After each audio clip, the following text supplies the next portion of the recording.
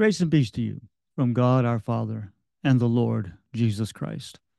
This is a communion meditation based on Psalm 116.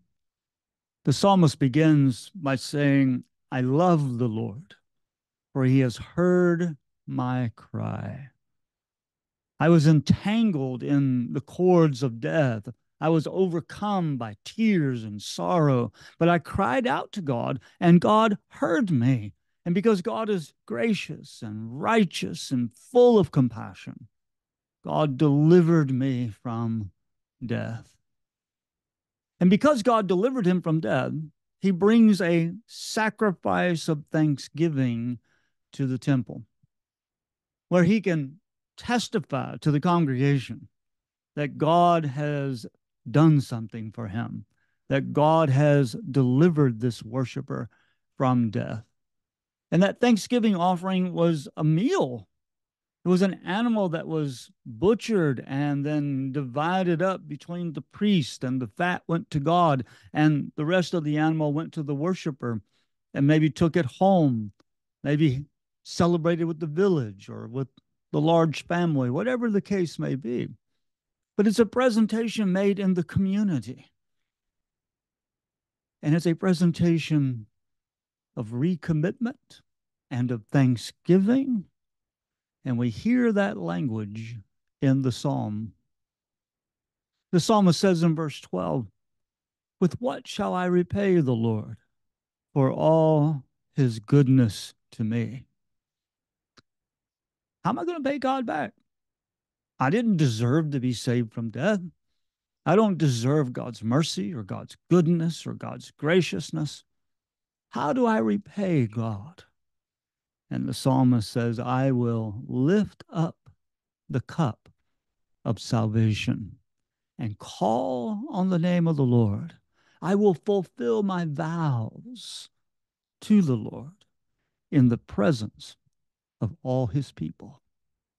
Do you hear the congregational environment? Do you hear the testimony of the psalmist? Do you hear how he's responding to what God has done? God has delivered him from death, and he comes to God to say thank you.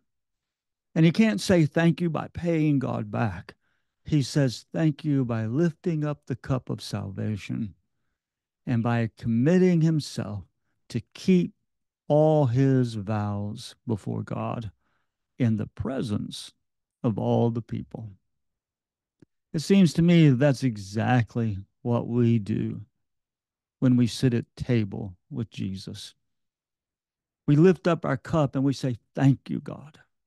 Thank you, Father, for the grace of Jesus Christ. Thank you for the Spirit who will raise our bodies from the dead.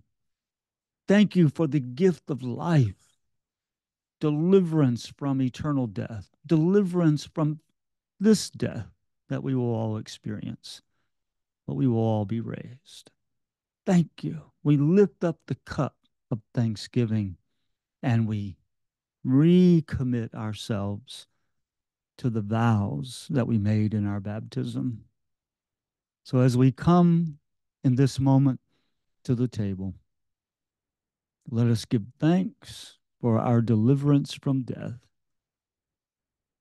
to which the resurrection of Jesus bears witness. And let us recommit ourselves to the covenant that we have with God to keep our baptismal vows and live a life of glory for the sake of the Father. We come as one body in one spirit, having received one baptism for the glory of God. Who are we? We are the body of Christ. And what have we become in eating and drinking with God? We have become bread for the world.